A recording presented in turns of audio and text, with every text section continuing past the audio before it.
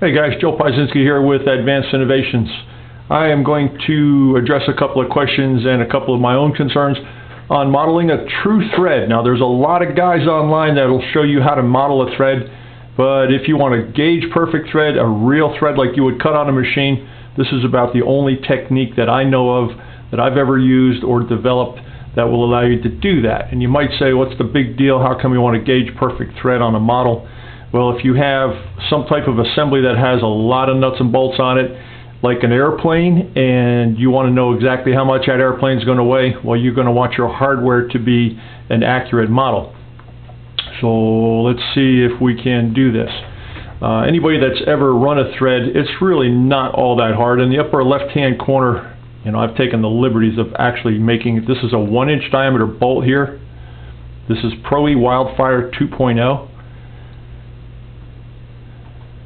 Up here in the upper left, I hope you can pick up on this because I'm shooting this with a tripod mounted Nikon camera. Go for insert, helical sweep, cut.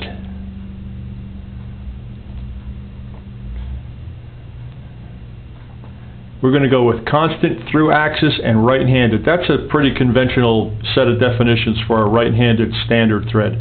Constant thread, it's not going to change the pitch like a spring would. Through axis means it's going to be around the axis of the bolt. Right-handed is self-explanatory, so we're going to hit done.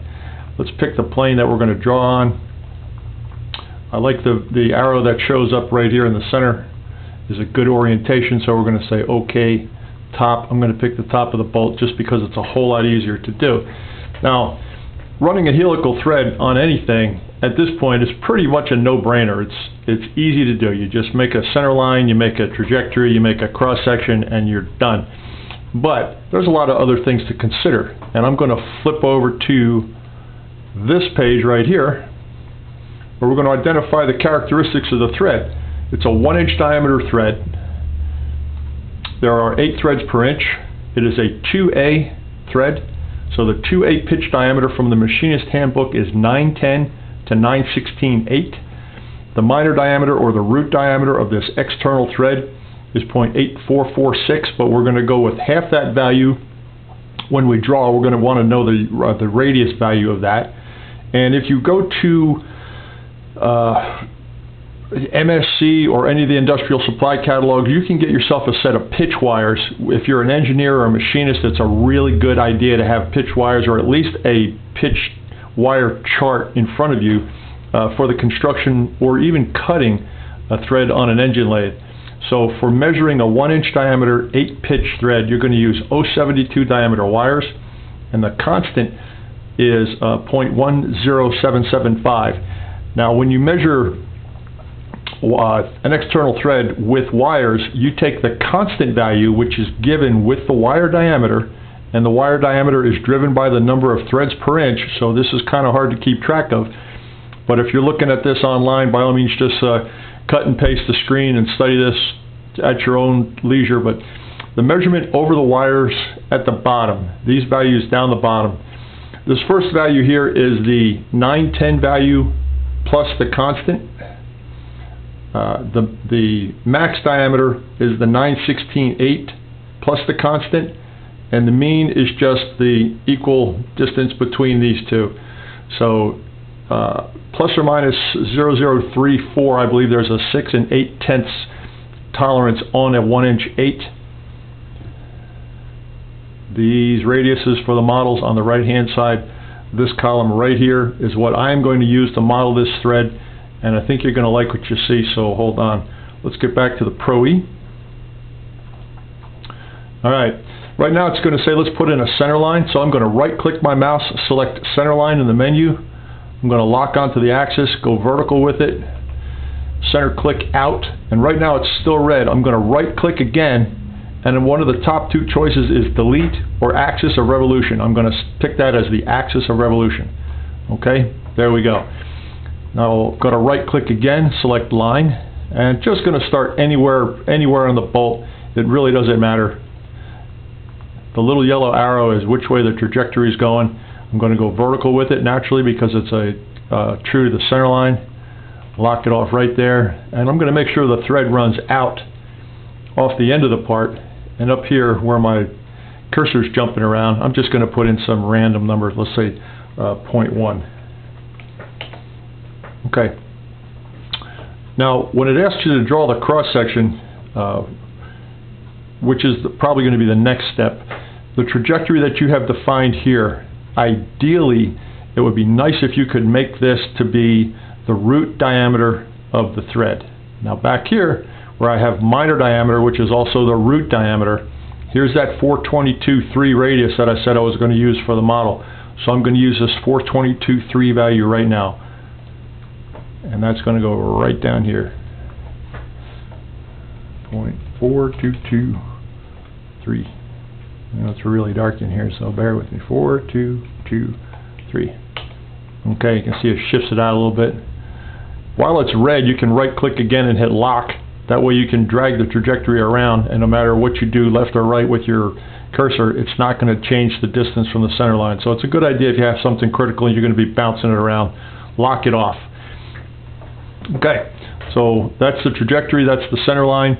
The section is next, so it's not going to allow you to do anything here other than say, I'm done with the center line, I'm done with the axis.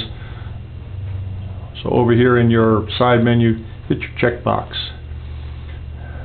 Menu selection box is going to show up down the bottom, and you can put in a decimal value for your pitch, or you can just put in the OD, which is 1, divided by 8. Excuse me. There it is. And hit enter. And it'll automatically put in the 0.125 pitch that you're looking for. And you can confirm that in the attributes section up here in the pitch in the upper right hand corner of your screen. It'll show the pitch is 0.125. Now the section, when you define the section now, it's going to get very critical as far as if you want an accurate thread. This is where the accurate thread is going to come from. Now the inside line is the root diameter or the minor diameter of the thread. The horizontal yellow dotted line is where that particular trajectory ended in when you defined your sweep profile. So now is where we use the wire diameter and all the constants and everything that probably just confused you to no end. Alright, first thing we're going to do is draw a circle. Now a lot of people go, you know, how come you're drawing a circle if you're making a thread with a triangular tool? But watch how this works. It might actually be very helpful. We're going to just draw it big because it's nice to start big. And if you remember, the size of the wire was 0.72. So let's put in 0.072. Crank it down. And don't pay any attention to how far it is off the trajectory, off the center line, anything. We're going to go tangent on this circle to the center line. So light your circle up and turn it red. Right click, go to construction. Now right now it's going to break apart and it's just going to be a bunch of dotted lines, and it will not show up as any part of your actual physical geometry when you do your thread. Now I'm going to dimension this by using a point. I'm going to go get a point over here on the side. I'm going to go back to my lines. I'm going to lock that point on to the diameter of the circle and the horizontal line that defined the end of my trajectory. I'm going to go get a dimension, and I'm going to snap from the center line to that tangent point and put it in there. Okay, now that's exactly what you want to see, because if you were actually making this on an engine lathe and you put 3 wires on the OD of that thread and you measured it, it's going to be a diameter. So the only way to establish that, you could put a diameter dimension in here, but I'm going to use a radius dimension. And let's go back and see what that radius dimension is. Radius dimension for the mean is down here, because this pitch diameter right here is the mean diameter that I want to accomplish as a final model.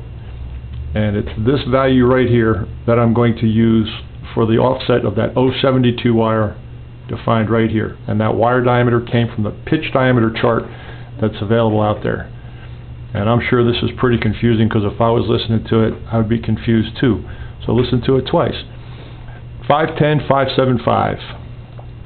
Let's call this 0.5105. There's no need to go 6 decimal places on a cosmetic thread that has a 7th thou tolerance. Okay, and you see it moves it in. That's a good thing because the wire is going to be subsurface to the OD of the thread in the real world. Alright, let's put in, make sure none of your dimensions are still red. I'm going to put in a center line this way. I'm going to put in another center line this way. And you see the dimensions that show up on the screen? Lock them in at 30 degrees apiece. There's a 30 one way. Here's a 30 the other way. Okay, these are now reference lines. You're going to want to put a hard line in there. Right click and select line. And we get lucky and it lights up as tangent. So it's tangent to your circle right here, and you want to lock it into the root diameter.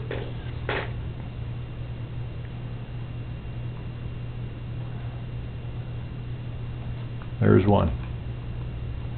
On the other side, let's do the same thing. You want your parallel constraint to light up, and you want it to be tangent as well. If you can't get them both at the same time,